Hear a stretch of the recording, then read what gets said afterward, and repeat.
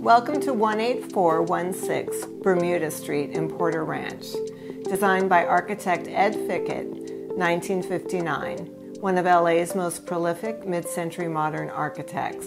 I'm Maureen Irby from Irby Blackham, a team of renovating realtors who specialize in architectural and designer properties in LA, Pasadena, and Palm Springs. We just sold this wonderful house for our friends and designers, Ty and Josette. Come on, let's take a look.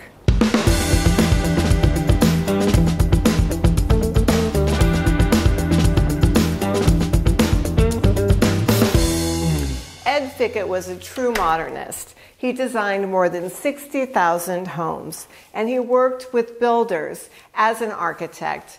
They would develop the properties, and he was the architect for hire and designed them. This is one of his typical sorts of properties. What attracted our sellers to this home is all the amazing original details it has, such as this original fireplace, the parquet floors, which are very unique to this end of the valley and actually quite unusual. They were just so delighted when they pulled up the carpet and found these floors. This light fixture is also original, and aside from all of the lovely original details, there were many remodels of the property during its time with previous owners. So our clients were lucky enough to find a house with many, many original details, but then were able to add their own aspects to the property that blended well with the architect's original vision.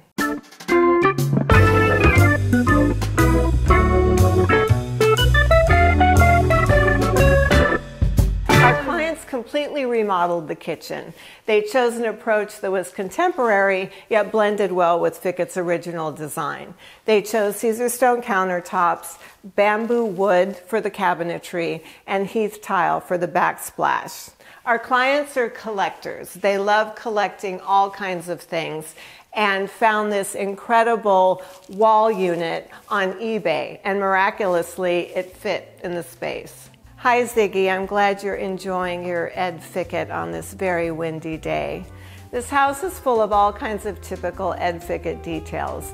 The open floor plan, walls of glass, and the very, very spacious rooms. This is a very typical detail, these floor-to-ceiling windows framed by wood. Sean Mitchell of the LA Times called Ed Fickett LA's great unknown.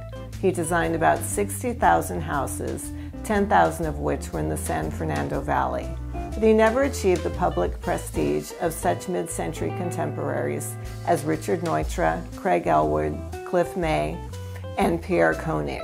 Why?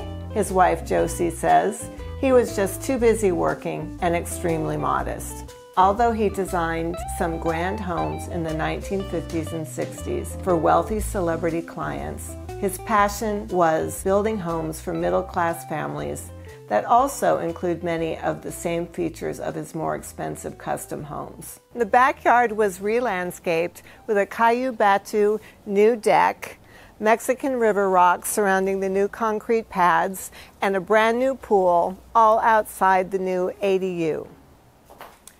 The ADU was designed by the homeowner, and even though it's brand new and built from the ground up, it was designed to emulate many of the features of the main house.